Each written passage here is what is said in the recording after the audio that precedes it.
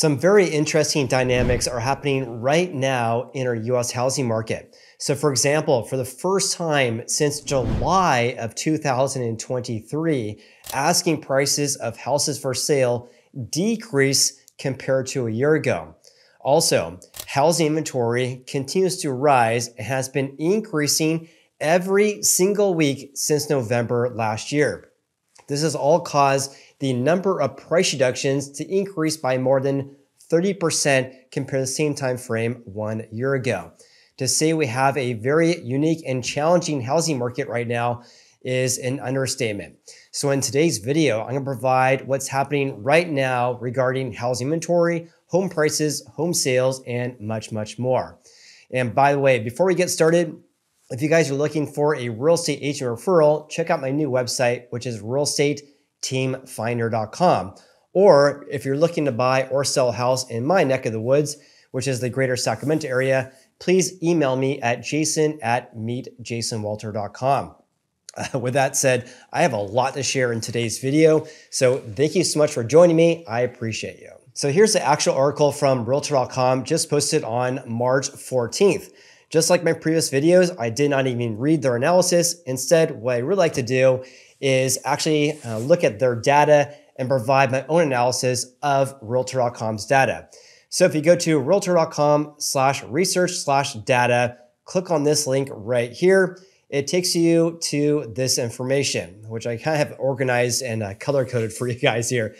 Anyways, let's get a little bit nerdy here because for the week ended March 9th, again, asking prices on a national level, these are asking prices nationwide, or for listing prices, fell by 0.6%. Again, that may not sound like a lot, but this is the first time that asking prices have decreased year over year since mid-July of 2023. So we're now in negative territory, and this is likely due to an increase of housing inventory up big time last week and more price reductions as well. On top of that, this is also likely due to the fact that average mortgage rates have been around 7% for quite some time, which is sidelining some home buyers. So perhaps more home buyers are waiting for rates and or prices to fall, which is contributing to this decrease of asking prices year over year. Now, please leave me a comment below if you guys are also on the sidelines or choosing to be on the sidelines due to high rates and high home prices. Leave me a comment below. I would also love to hear from you guys as well regarding what you're seeing in your neck of the woods, because the data I'm going over in today's video is on a national level, and of course, real estate is local. All right, let's talk about inventory levels or active listings. So active listings increased by nearly 22% year over year. That's the biggest annual increase since May of 2023. There's been more houses for sale this year compared to last year for 18 consecutive weeks as well, going back to, I think it was mid-November last year. Housing inventory, or the amount of houses for sale nationwide, has been on the rise due to two main reasons, in my personal opinion. Number one, due to the increase in newly listed houses for sale, or new listings. I'll share that with you guys in a little bit. And declining demand. As I note right there, what's really wild about this rise of inventory levels is that even though inventory has been increasing every single week ever since mid-November, the amount of pending home sales of existing houses, this is a measure of contracts being signed between sellers and home buyers, has decreased. So looking at my voice cracked there. Looking at Realtor.com for the month of February, the most recent trends they have on a monthly basis from them is that pending listings decreased by 0.8%. Despite the fact that active listings have been on the rise. On top of that, also, this is pretty remarkable given the fact that new listings increased by nearly 16%. So new listings increasing, but pending listings decreasing.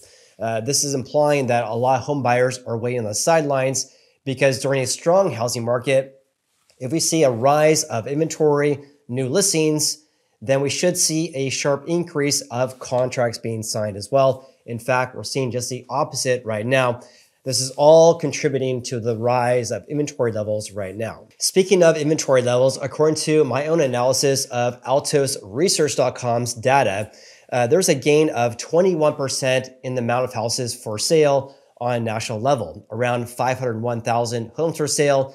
A year ago, around 413,000. What I found to be really interesting about this is that even though inventory has increased by about 21% from about 12 months ago, it's relatively flat compared to the start this year, a small increase of 0.4%.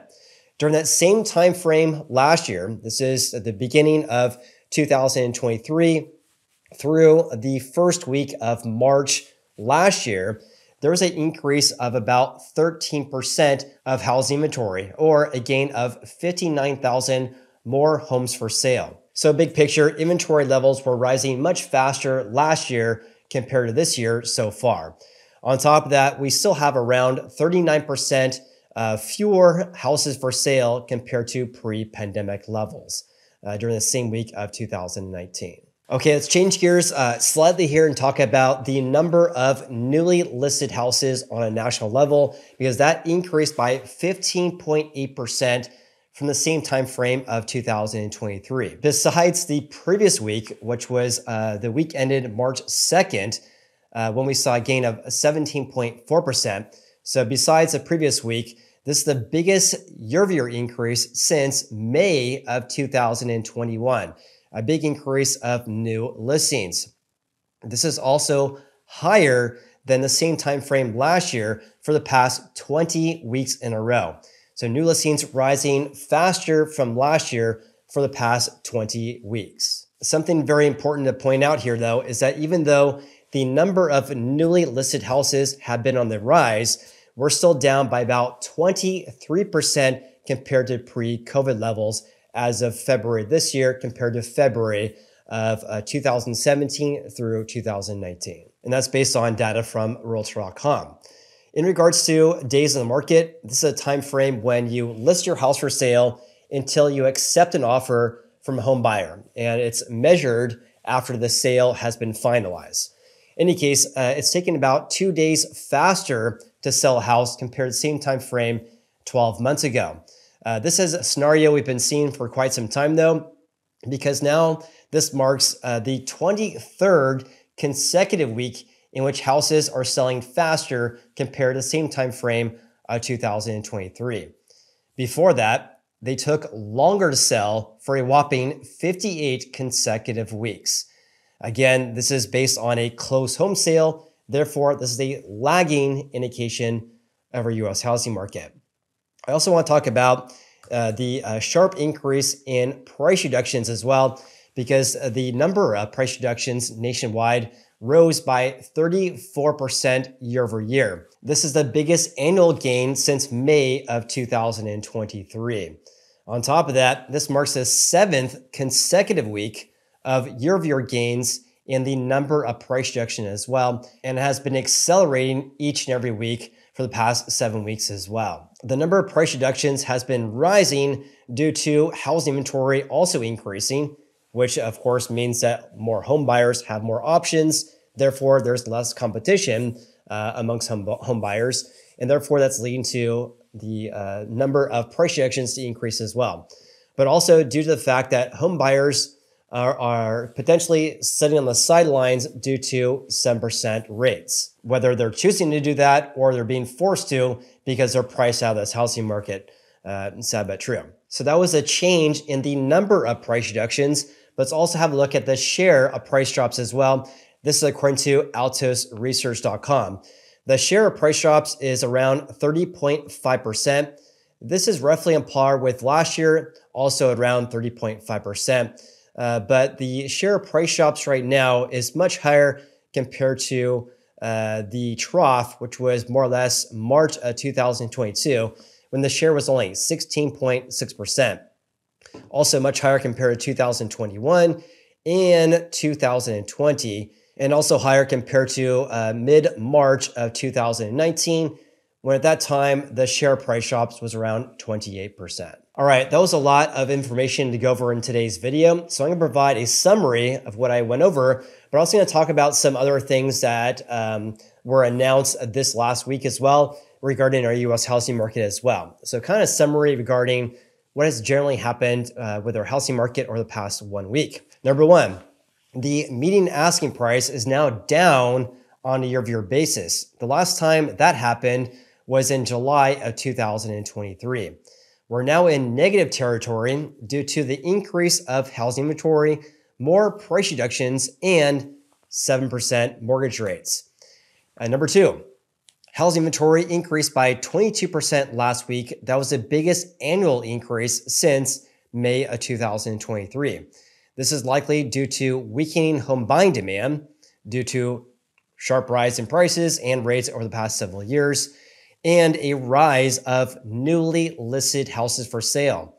But even though the number of new listings posted the second biggest increase since May of 2021, there's still about 39% fewer houses for sale compared to the same time frame of 2019. Number three, I didn't talk about this in today's video, but I should. Average 30-year fixed rate mortgage rates have decreased by about 1 percentage point ever since mid-October of 2023. But because around 89% of people with a mortgage on their house have an interest rate below 6%, that was based on analysis from about 2 months ago, based on data from the third quarter of 2023.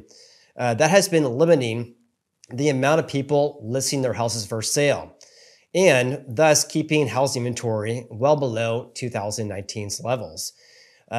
Something I mentioned last week is that we do not need to see inventory levels rise to pre-pandemic levels in order to see home prices fall. That's exactly what we saw in 2022. Even though inventory levels were far below 2019, home prices still decreased in the range of 10 to 20% in a matter of about 6 months. What we really should be focusing on is the rate of the increase of inventory levels, not are we close to pre-pandemic levels.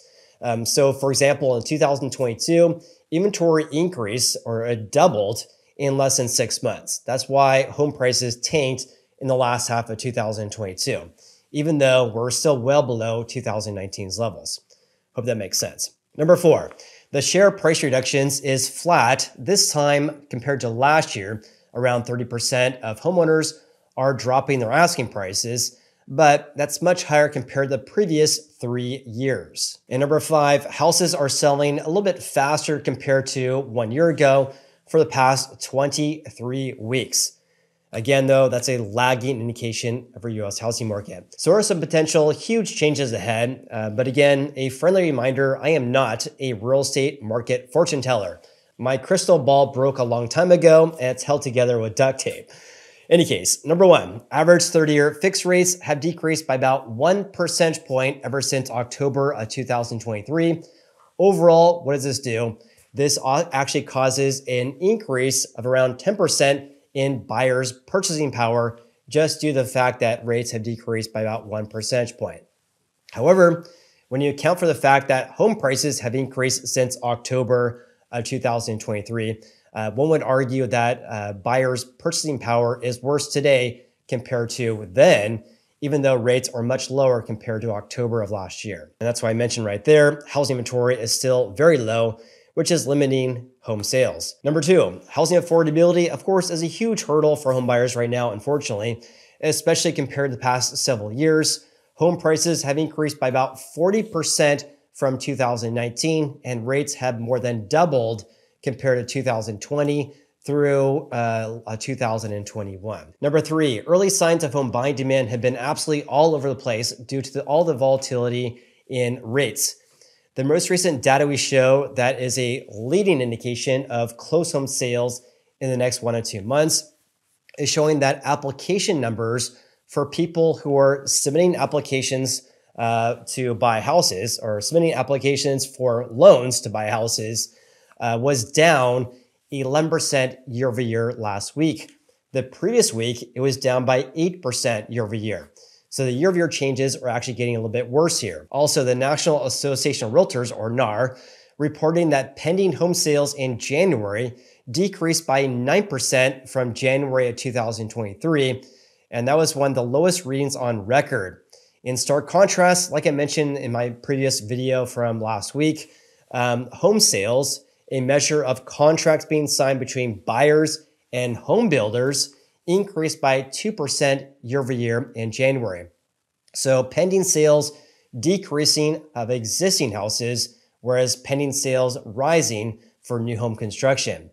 However, the increase of home sales for new home construction is being supported by builders offering credits, a decrease in your rate, or free builder upgrades. That's helping increase home sales of new houses. It appears our housing market, again, is highly rate dependent, so the data coming in is ever changing. And real estate is local.